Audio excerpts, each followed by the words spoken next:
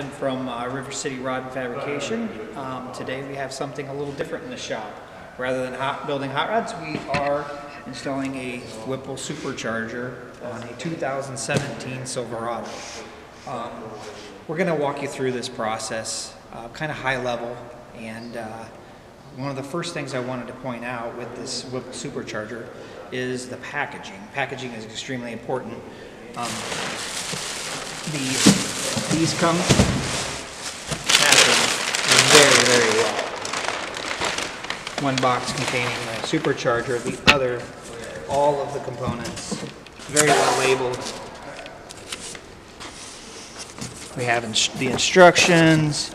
I haven't even went through these yet. We're going to go ahead and get busy unpackaging this stuff, and we'll do a video of the components and walk you through the next step of the tuning side. These come with a calibration, and we will get the tune installed, then we start on the install.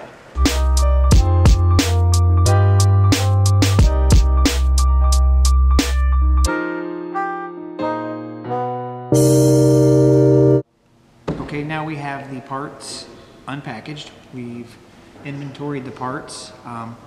We have the supercharger here. We have the intercooler. We're going to be installing an intercooler on this engine.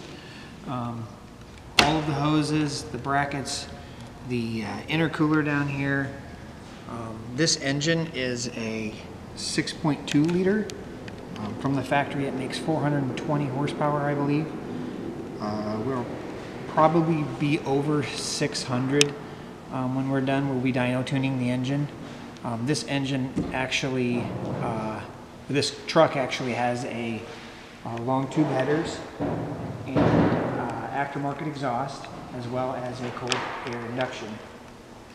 So the next step will be to download the tune. I will move over there and show you a little bit of that.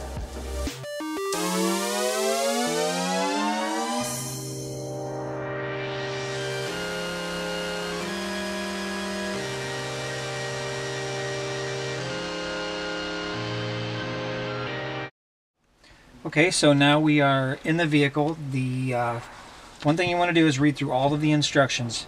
The first thing that they say to do is download the tune.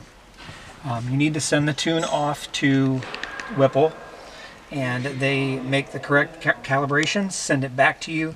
You've reflashed to ECU, and then you can get started with your work.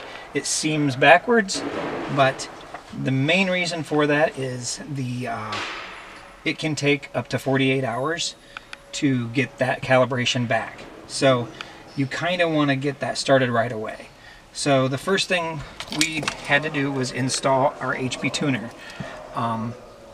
We opted for the HP tuner. I believe they have other tuning software. I'm more familiar with HP tuner, so we used HP tuner.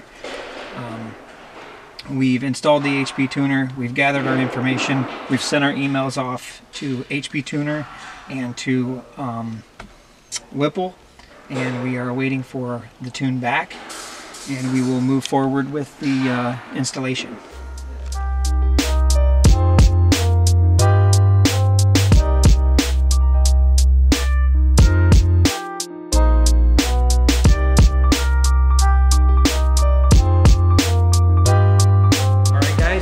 To like and subscribe, follow us on Instagram and Facebook.